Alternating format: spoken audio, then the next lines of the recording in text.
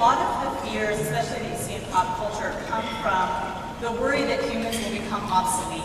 And I think it's really interesting to compare that to a lot of traditional fears around women gaining power in the social sphere. Because oftentimes one of the things that a sexist culture has said about women is that, well, once women gain power and once women take over, they won't need men anymore. Men will be obsolete because we'll just all be, we'll all be injecting ourselves with sperm from the sperm bank, and we'll just use technology to reproduce, and we won't actually need men, which we all know is completely silly. So, of course, we still need all humans to reproduce and to have a rich culture. But if you look at representations of terrifying technology, it is often associated with women. And the first scary robot movie ever is, of course, Metropolis, which is about a scary female robot taking over and leading people astray. And you sort of see that again and again. So I do think that there's a kind of connection there, that we're worried that something that we think of as being beneath us, or being, we want to have robot slaves, that they'll suddenly gain consciousness and form like a robot lib movement. And we'll have to contend with them wanting to vote and having reproductive rights and things like that. The internet is like sex. First we used it for communication, but now we use it for fun. And it occurred to me that what we're really seeing here is, it's very well known, there's not just evolution of people, but there's a selfish gene, and the genes themselves try to spread, and they try to spread within the population. And to some extent, what I see happening is we're trying to spread ourselves. We're trying to establish a presence. And so even if I'm busy, you can go see me on Facebook, or you can see my photos on Flickr. You can ping me, and maybe I'll actually be synchronously present in real time. But somehow we have this drive to, not all of us, but many of us, to spread ourselves, not just physically, but now into whatever you want to call it, the blogosphere or the cyberspace or whatever.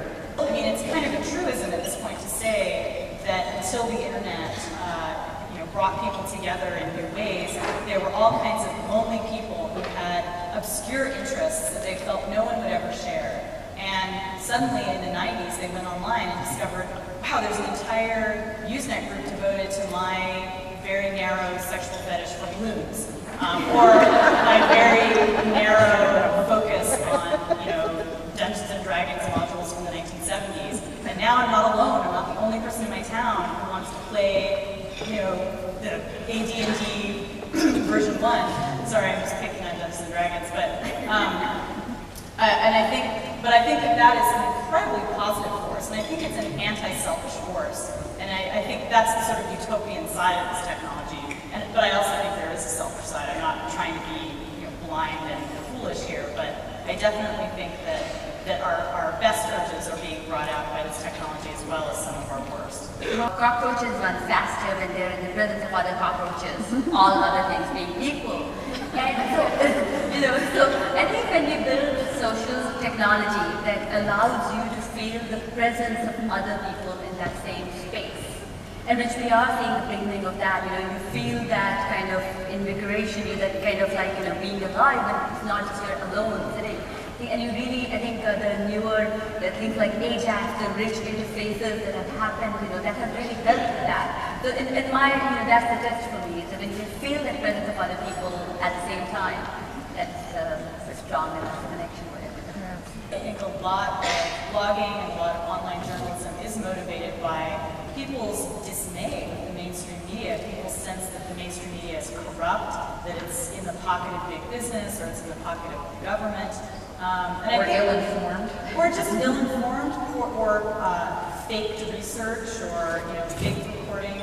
And I think that this has always been true in the United States. We've always had an underground press, we've always had an alternative press, an independent press that questioned corporate media. And now the difference is you don't have localized alternative press. You don't have the weekly papers. Well, you do kind of have weekly papers still, but it's not as much our source of alternative information. Now we're broadcasting it internationally. And so alternative information that at one point would have been handed out on a street corner in New York or San Francisco now can reach everyone. And I think that that's very encouraging and it's certainly empowering. The flip side of that is, I think sometimes we get so caught up in our love of this utopian idea that we will all be freely expressing ourselves, that we'll all be telling the truth, that we forget that all of those old problems with the mainstream media have moved into web media.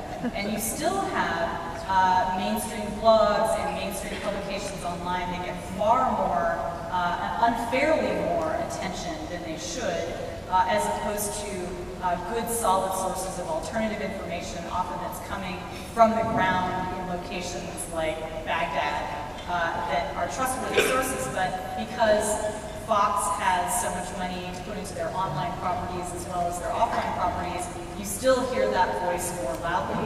I mean, to your point about self-expression, I wrote a post about the speaker we couldn't get here because she's under house arrest in China, and her blog is blocked in China.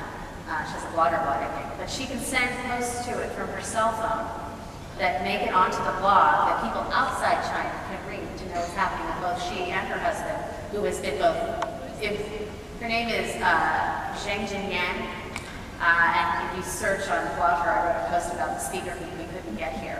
And so that's, I mean, there's something incredibly powerful about what that tool is good for, that her government can't stop her, you know. When combined with human courage, there's no replacement for that. Right, right. Recently, when LiveJournal deleted a bunch of Harry Potter fanfic sites, and those are not sites, but groups where people were writing fan fiction about Harry Potter, and they had deleted them because they thought that they were pornographic because they involved romances between underage people.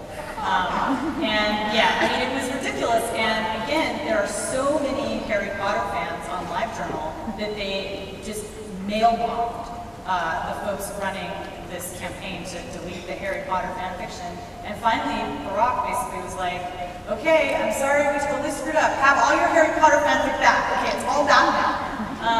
And it was a great triumph. I mean, it's a small community, but they had a huge impact. And they wrote to journalists and they posted about it on their blogs. And they said, look, this kind of censorship is absurd, and it could go beyond Harry Potter fanfic. I mean, obviously, we should protect Harry Potter speech, but really what they were talking about is stuff like your blog, where it's something that could be mistaken for pornography and deleted, even though in fact it's providing educational information. So I think that those kinds of news revolts that have been very successful can provide models to have virtual sit-ins and to have mail-in campaigns and posting campaigns that really get a lot of attention.